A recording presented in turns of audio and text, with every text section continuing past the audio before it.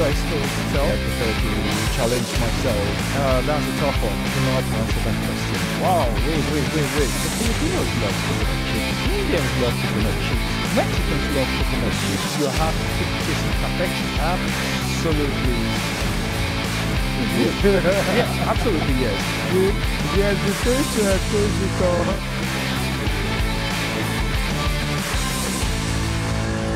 Hey guys, welcome to another beautiful episode of The Billionaire Habits with Dr. Stephen Akita. It's a podcast and I'm having a lot of great guests, and this is the Burj Khalifa Dubai episodes. And today I have, of course, Mr. Tim Olatoke, the co-founder of All African Festival, as well as the CEO of Billionaire. How are you today? I'm doing fine. And the one and only husband to Nina. How's Nina and the kids? Oh, they're doing fine. They're doing fine. My first question is, why entrepreneurship for you? Because sometimes I wonder that this man is... I mean, it's almost as if entrepreneurship has beaten you back, black and blue. So why entrepreneurship? I don't know how to answer that question. I think I organically just grew into it. My previous lives, I'd worked as I've worked different helmets or different parts, just so to say, various corporate organizations where I go in there, consult, deliver programs, projects, transformation projects from the technological side of things. And very quickly... Were you a programmer or IT specialist? What was your background profession? I started with DBase4 programming. That was way back in 1996, 97. And then gradually I moved into the NT world, which is Windows. And I naturally gravitated towards voice over IP as all the systems and solutions were beginning to converge into unified communications, meaning everything being on iPhone, well, not iPhones, IP phones and the rest of it. So I got very interested in that, and naturally that led me into Cisco. So I became a serious Cisco guru because I bought a lot of gears in my house. They were my toys. They were like my PS4s and PS5s back then. And I used to try and configure a lot of things back home before I go back to the office. And networking, internet networking. Yes, internet networking and all the streaming and all of that. Gradually started moving away from being a field or help desk engineer to doing more of rolling out programs and projects from the technical side, and gradually became more business focused. So I became the interface that was talking to the business and also talking to the IT guys. And there was a big gap back then because a lot of program managers at the time, or project managers at the time, only knew Gantt charts and the rest of it. All they want to get is things done. They didn't understand exactly how the technical guys were getting it done, and the technical guys were always at war with business, requesting for more money, for more things and more gears and all of that. So I gradually moved into that space where I could understand from a business perspective what was being expected for the return on investment. And from the IT side, I could understand why an engineer is frustrated to go to a site 4 times to upgrade a certain switch. Why can't he do it at once? And not factoring the cost into the game. So gradually, I started doing a lot of training on the business side of things in order to understand. But this time around, you were working for a company. No. So over the years, I'd worked for a lot of telco companies because those were the ones that were really pushing this agenda forward back then. And I was a contractor, so I contracted for O2 Telefonica for close to maybe about 4.5 years off and on. I did in the UK. I also did what? That was about 2013, 2014. That's when I moved into Dubai. Wow, that's long. Yeah, it's been a while. So why Dubai? At the time, there were various options on the table. I had Dubai, I had Abuja, and I also had the UK. I just returned back from Ramallah, where I did about 28 months in Ramallah. Initially, I went there as in the West Bank, Gaza. I did set up a telecoms company. I was number 8 employee to set up the second telco provider. At the time, it was called Watania Mobile, which is now Oredo. It was a Qatar-backed project, and it was a successful one. I mean, when I joined the company, I was number 8, and by the time I was leaving, we're over 1,400. My department had grown up to about 800 staff because for the first time, I was working fully on the business side and not on the technical side as the technical consultants to the COO. So I was working directly with the CFO, the COO, and the CTO, making sure all customer services, operations, and equipment were in line with the expectations that the CTO was delivering. So it was more of an enterprise design role, really, and looking at how everything was going to interconnect and everything was going to work together. So by the time I finished that project, I went back to the UK. I think I got another contract with Cable and Wireless Worldwide. We're doing some AXA program integration. That was a big role back then, and was a big role with no benefits. So I attended a lot of big meetings with board CEOs and all of that. And still yet I go back and my team was literally 4 people. Whereas when I left Ramallah, my personal team was about 9 people. So there was a lot of benefits in the Middle East. So you felt, let me just go back. Yeah, so I was looking for an option. I was looking for a place how to have something nice in the Middle East, and my wife got an offer here in Dubai. At the time, I think I had just set up in Abuja. I was trying to see what I could do there with a lot of the technologies and applications I'd built from scratch to try and see how I could get market penetration and start doing something back home. I think I woke up one morning and I said, hey, why not Dubai? Let me give it a try. So I set up a base. Your wife got something. Yeah. So I set up my first company here in 2014. And I was using it to do a lot of transactions between the UK and moving things from Europe to Nigeria. That's logistics. No, in the power sector, I was doing a lot of projects for NDPHC back in Nigeria. When I moved to Nigeria. So I was selling softwares as well as managing power installations. So I was doing all of that. It was a bit of a struggle. I always like challenges. And I kept pushing that. But after a while, you realize if Nigeria is for you or not for you. Because I go through a lot of challenges trying to get things into the country, and then it's a different challenge. I think I had more resistance going to do the installations than importing the right equipment. It was all fair and good, and as things began to evolve, I realized that there were a lot of opportunities here in Dubai. Opportunities whereby I'll call them greenfields. The market wasn't developed, and there were a lot of first mover advantage. If you could muscle up and get through the entire time of building the market and consolidating the market and growing the market. It's like a farm. It takes a while for everything to come together. Employment versus employee, which one will you pick? That's a tough one. Versus employer, because you've been in both worlds. Yes, I have been in both worlds. And quite honestly, it all depends on the individual. And depends on where you see yourself when you decide to retire or semi-retire, as they call it. Personally, I think I prefer being the employer. I prefer being the person that takes the chances, that takes the gamble, because it's not everything that you do that is successful.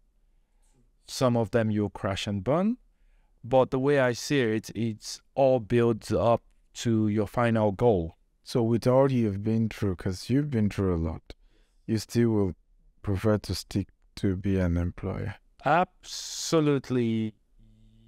Yes. Yeah, absolutely yes. The hesitation, so is it all? No, because because why I love that I'm asking you this is because you have worked as an employee at the highest level. So it's not, some people easily want to become an employer because they've not worked in senior roles where the perks, you are not bothering your head. What you are earning is enough to make you good, But now because it's almost sometimes like a demotion when you leave a very high role and to now become an employer, and because it's difficult now, you're not sure of your own income, you're not sure of your employees' income. Everything is just, nothing is guaranteed. Absolutely. But so that between husband and wife, will you advise both of them become employers? No, but it all depends on the mindset and what makes them happy and fulfilled. That's the word to use, fulfilled. So there are people that are fulfilled by doing regular things every day, your routine procedures, and there are some people that get very easily bored and they want to try out. Yeah, exactly. They want to try out new things, new adventures, try out new concepts. And I think I fall into the latter category. I prefer to challenge myself, to keep my brain thinking and not just to be repeating things. Jamia, why? Why did you start Jamia? It's a marketplace. Yes, absolutely. So why did you start? When did you start Jamia? So the concept of Jamia, or should I call it the idea of Jamia actually started way back when I was in the UK. This was in 2004. I scripted it and I'm like, I didn't call it Jamia back then, but I was like, wow, I liked what we're doing with PayPal and eBay. I wanted to create something, and I started looking at doing something. I believed I built a sketch out. Did you code it yourself? Yes, it was my test experiment. Each time I see something I like to do, I try to create a project in my head and then walk that project through while I'm training myself how to code or whatever I'm doing. So I did it back then, but I quickly canned the idea because obviously I had a full-time consulting role to deal with, so I didn't have the time to be able to build out the idea. It was just something that was sitting down on a computer. And I put it into, I have a playbook, by the way. When I have ideas and these things come into me, I just write things down and I keep it in my playbook. So that was way back in 2004. And 2016, when I decided to stop put on hold my NDPHC contracts in Nigeria. And I came back into Dubai because I was frustrated at the rates which the dollar was, and the naira was plummeting and the dollar was appreciating, because 80% of what I was doing, or I would say 90% of what I was doing, was I was purchasing things exactly imported, and I was being paid in naira. So even by the time you complete a full cycle of a contract, which takes anywhere between 3 to 8 months, you lost. Exactly. So I was like, okay, so what do I do now? I came back to Dubai. My kids and my wife were already based here. I was busy coming in and out as I was traveling by. So I was like, okay, what do I do? So I go back into my playbook, look at all the different applications and different tools, business tools I had. I also looked at the market. I tried to get employment or get contracts like I used to do in the UK with Cisco. I tried with Oracle, quite a number of them, but it wasn't clicking. It wasn't just, I felt that no, I could do more. So I decided, you know what? What can I actually do that would have a lot of impact? I will have a lot of joy in doing it, and also be able to build a base where I can get a lot of data, and as well as get to know the markets. something that was going to be recession-proof. So that ticked off a lot of, I crossed out a lot of softwares that I had, like the HR software, payroll softwares, CRM softwares, because I'm thinking to myself, okay, this is 2017 or 2016. I'm like, okay, what if a recession comes? What is it that is going to be definitely recession-proof? That regardless of whatever is going on, I'm like, you know what? Food. FMCG. People would always eat. People would always have to buy sanitary products and all the rest of it. They will always have to get through their daily lives. So why not build something in that space? And then when you look at the industry, you realize, okay, there are a lot of big players already playing in most of these avenues. You go in there, is either you have an incredibly niche area to go into, or you have crazy amounts of billions to pump in there to be a challenger. So I chose the first option, which was, there's no point reinventing the wheel.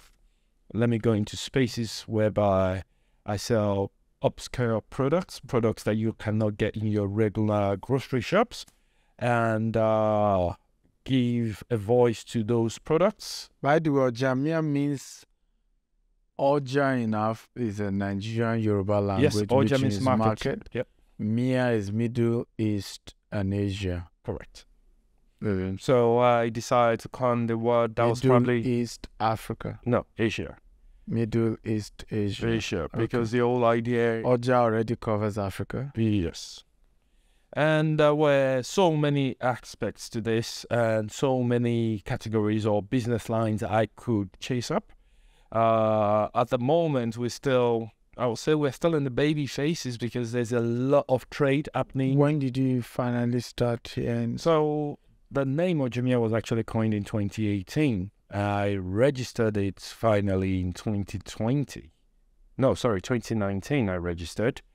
And end of 2019, we did our friendly user testing. Got on friends and family. They started buying from the platform. And then by 2020, we went commercially live in January, which was, after 3 years of planning, 3 years of mapping out a strategy, go-to-market strategy. Okay, what we're going to do, how many vehicles we're going to have, how many employees we're going to hire, how many product lines we're going to deal with first and categories, and how we're going to scale up. And it didn't work out like that. February comes. So I'll give you a typical example. When we started off with mostly long shelf life products. That was to help us develop and understand our distribution, supply chain lines and last mile delivery to our customers. We made that decision intentionally because we didn't want to play with goods such as perishable goods, highly perishable goods such as the meat, the fish, and the rest of it. Because it needed more investment in getting vehicles that were refrigerated and all the rest of them. Come February, the lockdown came in. And then that was good news, by the way. Oh, yeah. For e-commerce. Yeah. And all our customers started, or all the small amount of customers we had gained, which was about 200 or 300 customers within the first month or two, that we had gained at that point in time, started demanding for, we want vegetables, we want this, we want that, we want water. We're like, hey, we didn't plan to sell water. we want floor brushes, bleach, this, that. We're like, wow, wait. So when the customer calls and say, we've just checked your website, you don't have this, is there any chance you can buy us do credit? We want to top up our phones. We're like, wow. And then the sales spiked. It spiked so high, we couldn't keep up with the demand. And by month 4, we started having another challenge hit us. We started having loads of cancelled orders or returned orders because we're running out of goods. A lot of our warehouses were running out. A lot of our suppliers were running out of materials because all the ports in Africa was closed. How many transactions were you processing at the time? A day? During the lockdown, we're doing quite a lot. We're doing an average of about, I'll say maybe 30 to 50 a day.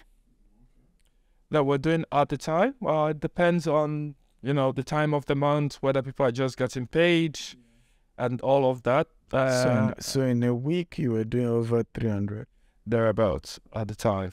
We're struggling to deliver. Although at the time, and also the market space at the time was, when we launched, we're doing an average of 2 to 3 days delivery timeline. With COVID came the rise, the popularity of Deliveroo, Talabat, Zomato, and the rest of them. And people were now used to getting their items in 30 minutes.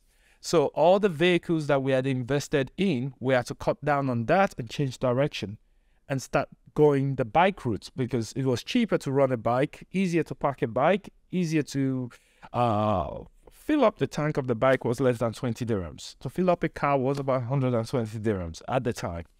So it was a lot easier, and people's shopping baskets were now reducing. They weren't buying the large things anymore, and they were just buying items when they needed it. So the customer behavior was changing, and we had to constantly be in touch with our customers to understand their shopping patterns, the frequency of shopping, understanding how well we could satisfy them, because without them, we couldn't exist. Basically, they are our bosses. And if we don't listen to the markets, then we'll be out of business. Has that pattern improved or reduced now? Funny enough, it's ever changing. The markets, there are so many moving parts to the equation. So it all depends. And every time we take a snapshot of our sales week to week, month to month, year to year, to say, okay, this time last year, how well were we doing? It hasn't been consistent. And we most times need to look at the key market indicators to look at what's going on around that time. So take, for instance, right now, the football is going on, the FIFA World Cup. A few other things are happening. So definitely people are a bit distracted.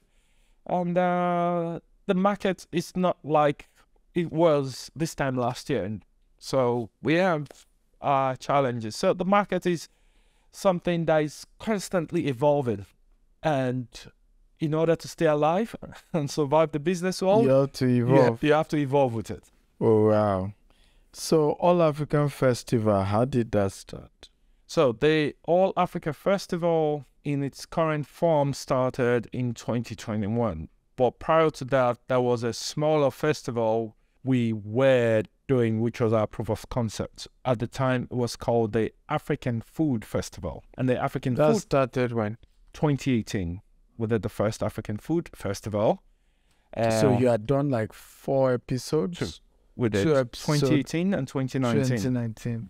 Yes. Then 2020, because of the COVID.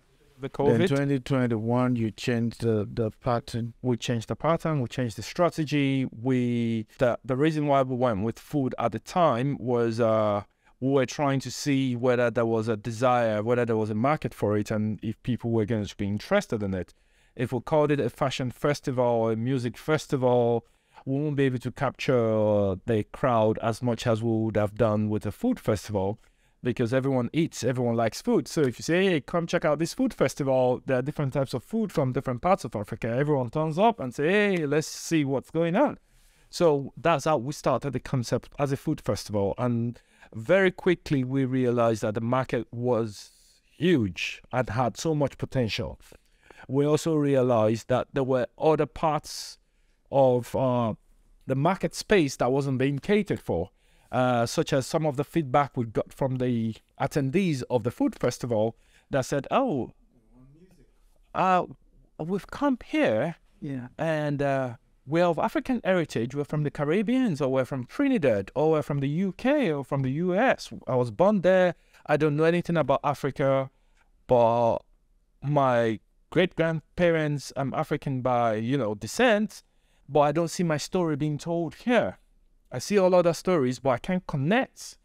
And we're like, okay, that's interesting. Let's know more about your stories. And we started having conversations with different parts of the market space, even including there's a huge African Arab population and stories that is never been told. Yeah. I know. Morocco. Oman has a lot of Tanzanians.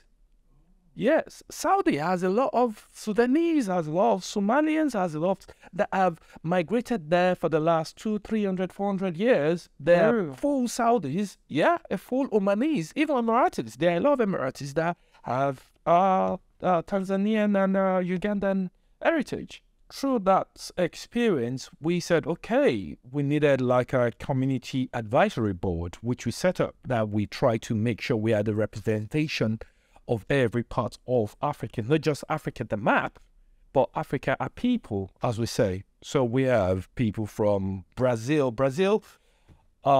Cuba.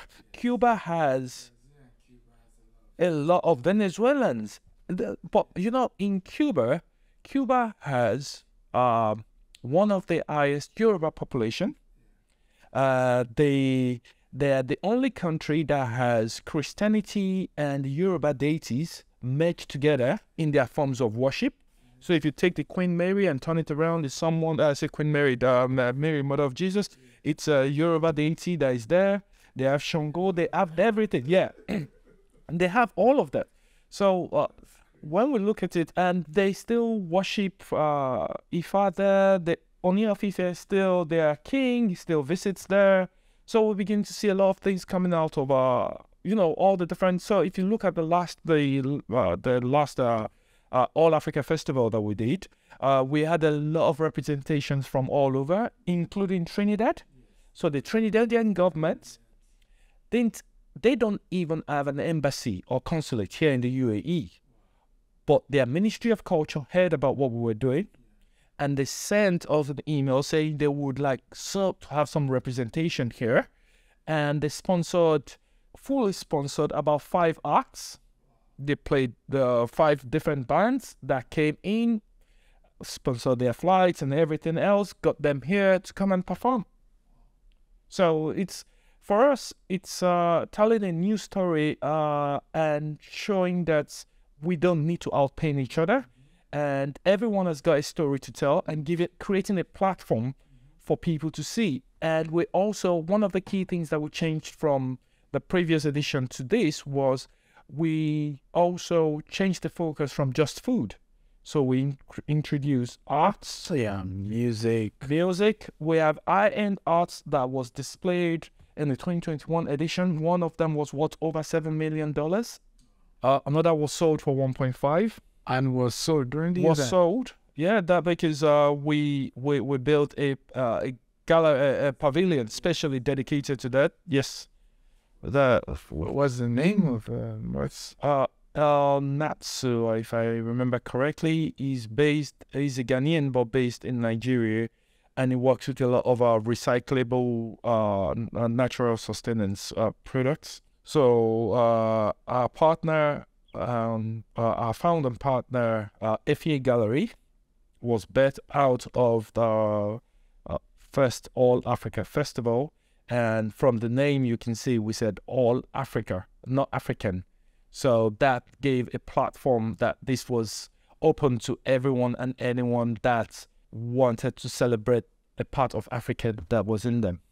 So for me was, let's crunch the numbers. The concept of focusing on African market is obviously Afrocentric. How, profitable is that venture? I mean, your Jamia has a lot of Africa, even though, of course, it's Middle East and Asia as well. All African Festival. Let's count the number. How viable is choosing to concentrate largely, for Africans by Africans? To be very clear on that, it's not sustainable. I'll be very, very clear on that. When we use the word African, unfortunately, it's a word that generalizes a very vast and diverse set of people and cultural sectors. Let me put it that way. For us, and for me, for Jamia, the way I saw Jamia was, in order for us to be able to bet something, we need to first learn how to crawl before we can, how to sit before we can crawl, then walk, and then start running. And one of the key things was to set up the marketplace to even see whether there was a viable market for it. Obviously, there is, but as we begin to grow our numbers very quickly, we get saturated because we reach a cap whereby we can't grow any further unless we start bringing other different African market sectors into it, which we're doing. But the flip side to the entire equation, I didn't set out to only focus on Africa or Africans or people of African descent. I set out to show the best of our African products. There are a lot of products and produce that coming out of Africa, but they don't have that exposure or viability to make it in the open markets, because most manufacturers, when they're manufacturing something in Africa, they want to spend as little as possible on their products, on their packaging. They spend more time on the product itself than the marketing of the products or the packaging of the product, which is a brand. A cultural thing. I think we have a cultural mindset of, let me not be loud, let me not, but let me make it good, but not in the market. We see the whole concept of packaging marketing as arrogance and pride and showing off. Yes, as of now. Previously, it was because their market back in the day was limited to their geographical location. So they formed principles around that, okay, I'm selling to my people in this, but the more the world becomes a global village, the more the world becomes more now open, becomes people from other demographics and other sectors. And they can eat your market easily. Exactly. So there are quite a number of brands that have been able to break through this myth. And what they've done is they very quickly realized that, oh, we're doing coconuts. We can do coconut chips. Oh, the Filipinos love coconut chips. Oh, the Indians love coconut chips. Oh, the Mexicans love coconut chips. Okay, so when we are doing our coconut chips, if we only intend to sell to our little African brothers here, we're only going to be selling at best 2 pallets a month. But if we open up our packaging, because the general consensus with most African brands that are manufacturing, because of their geographical reach, they think, okay, if I'm only going to make, 2 pallets a month and I'm only serving 5,000 people, I need to cut my costs down, my overall cost down, and rather than cutting the product, let me cut the packaging. My product is not going further than this space, so everyone knows what's in the package. So all I need is to put my logo on it. I slap my logo on it. I don't need to put any ingredients. I don't need to put vegan friendly or whatever on it and put it out into the market. So a lot of people do that. But as they begin to grow, they forget that they are having new markets that they are penetrating into, and they need to change the way they approach someone that's never seen plantain chips before. So if you sell it to a normal African, it's fine. But if you sell it to, so some of the manufacturers or small startups that I work with and I kind of mentor, because they come to me and they say, oh, how can I get my products into the UAE? How can I'm like, okay, first of all, you need to make sure that you have the necessary finances, because there's a lot of regulatory bodies and things that you have to fulfill. Forget whatever you have in the country where you're coming from, because you need to fulfill the health and safety standards here. Number 2, the primary example I give them, I put, let's say, for instance, you're doing chips, right? Be plantain chips, banana chips, coconut chips, whatever type of chips is it. I put your product on the table, and then I put the layers, the walkers, the big boys. I said, okay, just imagine you don't know any of these brands, and you walk into the room, you walk into a shop or a restaurant or wherever, and they say, pick one. Would you pick your own product? And most times then their eyes, opens up and they're like, wow, okay, but my people know what they're buying. I'm like, no, it's not about your people, because your people don't make the numbers. One of the things I was telling someone, your people is the numbers. Someone I was talking to recently, and I said, look, we as Africans or African descent need to change our total mindset on how we approach business. We have to. Because if you look at the Chinese, everywhere you go to, you see the Chinese restaurants. But 90% of the time, the Chinese restaurants they're not fighting over their Chinese. The goal is not to get a Chinese man or woman to come and buy. It's to get people from other cultures To come and try out a Chinese product. So the same thing happens with the Indian food. The same thing happens with the Italian food. Yeah. Right? Is You there an think Italian about restaurant? exactly. Most times you go past a Chinese restaurant, you don't see Chinese people eating You in there. don't. You which see is other weird. cultures. They But probably we will cook their food Africans, we themselves. want to have only our African people eating our African food. And sometimes I think it does us a disservice. And number two, it doesn't let us share with the world the amount of very organic produce, non-GMO products. But it's a mental issue. I think sometimes, for example, and sometimes it's a blind spot.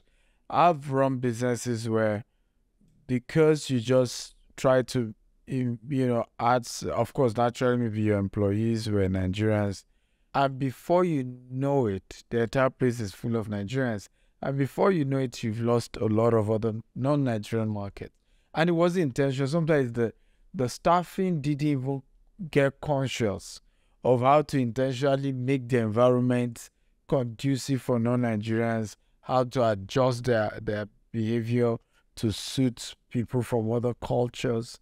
How do we begin to think this way? Because it's a habit, and this podcast is about habits of billionaires, whether you are one or not. How do you build the habits? And what I realized about billionaires is universality of their solution. They are thinking of solution for everybody, whether you're from their religion or their tribe, their culture. It's a solution that every single person can consume.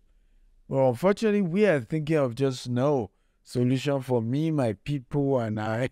There's something that I've consistently seen in the market space, that the market never stays stagnant and it's constantly moving. There's never a perfect solution. You have to keep chasing perfection. Yeah. If you look at your market space the same way you looked at it last year, there are so many parameters that has changed from the things that happened last year and the things that are happening this year. And so would it be next year. The key thing is to understand the key market indicators that one needs to watch out for, because those are what dictates what the results is going to be. Rather than chasing a particular goal, it's best to chase and understand the way the market is evolving and be ahead of the curve, not behind the curve. Because once you're ahead of the curve, you can plan for... Be ahead of the curve and not behind it. Lovely. Okay, guys, we've been a great time with Tim Olatoke, the CEO of Ojemia and co-founder of All African Festival. We've been talking about billionaire habits among African cultures, African food, African sound, African everything. My last question will be, what are the habits you meeting billionaires and relating with wealthy people? What are the habits you've noticed that you intend to imbibe? At the end of the day, you can have the best ideas. You can have the best degrees. You can have the best everything. You can have the best coach. But I love the way you said it. Ideas don't pay the bills. Degrees don't pay the bills. Being smart will not pay the bills. So the question is, what pays the bills? Execution. Come on, I like that. And execution, ruthless execution, starts with the most simplest things. Most human beings, we're all habitual human beings. Yeah. If everyone has got their strengths and weaknesses, a lot of people don't even understand themselves, not to say understanding other people. So first thing I always advise everyone, and most billionaires know this, by the way, they understand themselves. They know what their strengths are and they know what their weakness is. That's it. So first of all, if you don't understand yourself, you're not on the right path. Let me put it that way. You've missed it. You're still in denial. Exactly. So, and in order for one to be able to be on the right track, every minute of every day, every second should be very important to you.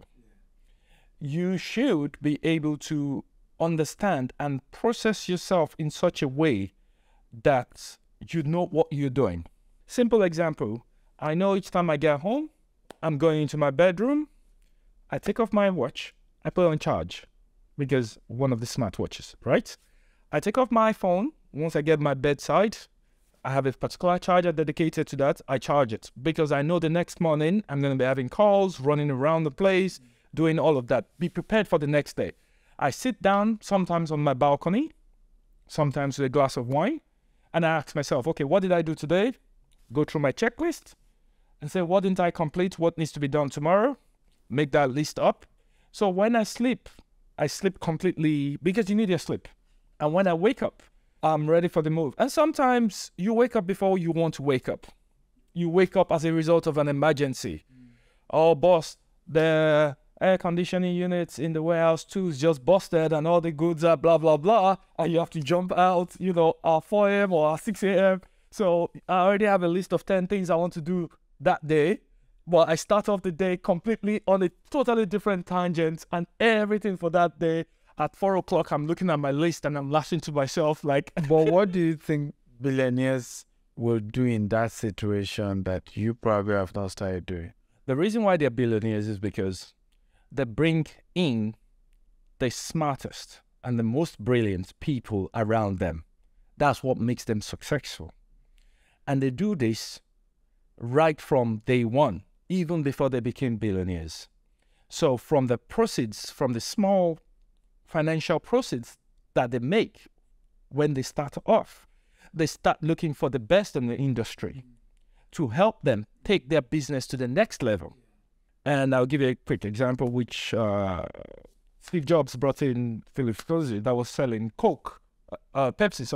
sugar water to sell technology. Yeah. So it doesn't really matter where you are from. Yeah. So what most I of was able to convince the guy to stop working for a big Pepsi company and come for a company that you're not sure will work. Exactly. So one of the aspects that they have is first they know themselves, they know their what, they believe in whatever they put their mind to, they make sure they convince themselves first and put their whole mind into what they want to do. And then they move on to the next step, which is having convinced themselves and knowing what they want to do. Then they start the process of looking for the next level to take that business to, because they understand that whichever space that you're working in, you're trading in, there's always a class above that space that you can go to. Yeah. And the idea is to look for similar or like-minded or intelligent people that can help you propel you to that next space. Level. Well, we can continue and on, but we have to stop this another episode of Billionaire Habits, and it's been a wonderful time. We love you. See you next time. Bye-bye. Thank you.